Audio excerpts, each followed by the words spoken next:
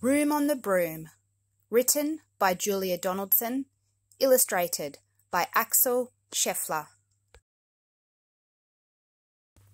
The witch had a cat and a hat that was black, and long ginger hair in a braid down her back.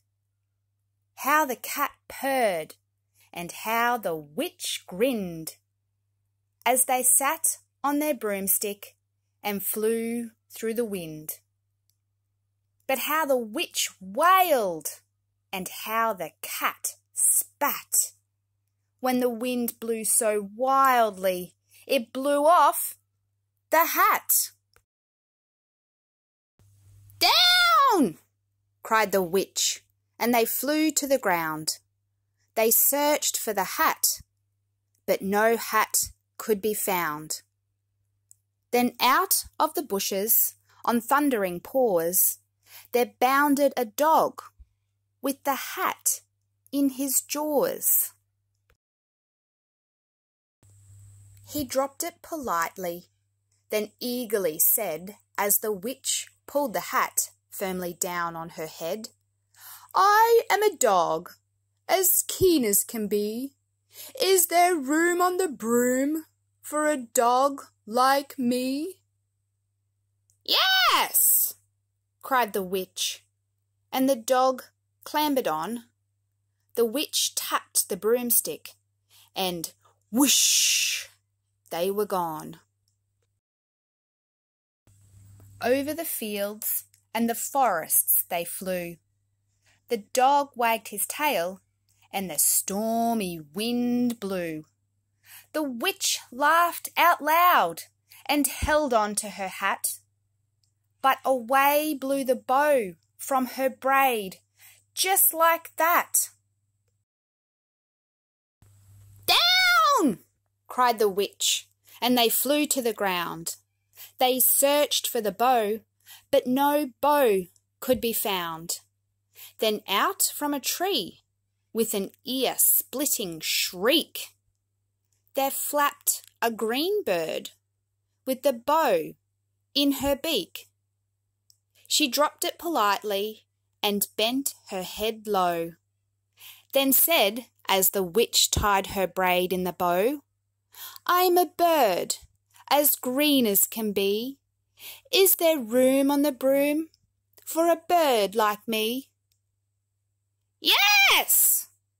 cried the witch, so the bird fluttered on. The witch tapped the broomstick, and whoosh, they were gone. Over the reeds and the rivers they flew. The bird shrieked with glee, and the stormy wind blew. They shot through the sky to the back of beyond. The witch clutched her bow, but let go of her wand. "Down!" cried the witch, and they flew to the ground. They searched for the wand, but no wand could be found. Then all of a sudden, from out of a pond, leapt a dripping wet frog with a dripping wet wand. He dropped it politely, then said with a croak, as the witch dried the wand on a fold of her cloak, "I'm a frog, as clean as can be. Is there room on the broom for a frog like me?" "Yes!" said the witch, so the frog bounded on. The witch tapped the broomstick, and whoosh, they were gone. Over the moors and the mountains they flew. The frog jumped for joy, and the broom snapped in two. Down fell the cat and the dog and the frog.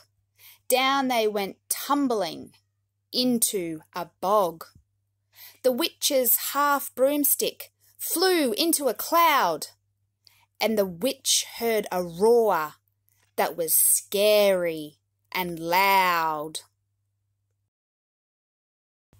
"I'm a dragon, as mean as can be, and a witch with French fries tastes delicious to me." "No!" cried the witch, flying higher and higher. The dragon flew after her, breathing out fire. "Help!" cried the witch, flying down to the ground. She looked all around, but no help could be found. The dragon drew near with a glint in his eye and said, "Just this once I'll have witch without fries." But just as he'd planned to begin on his feast, from out of a ditch rose a horrible beast. It was tall, dark and sticky, and feathered and furred. It had 4 frightful heads. It had wings like a bird, and its terrible voice, when it started to speak, was a yowl and a growl and a croak and a shriek. It dripped and it squelched as it strode from the ditch, and it said to the dragon, "Buzz off, that's my witch." The dragon drew back and he started to shake. "Oh, I'm sorry," he spluttered. "Oh, I made a mistake. It's nice to have met you, but now I must fly." And he spread out his wings and was off through the sky. Then down flew the bird, and down jumped the frog.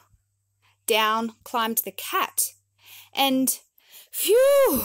said the dog. And "Thank you! Oh, thank you!" the grateful witch cried. "Without you, I'd be in that dragon's inside."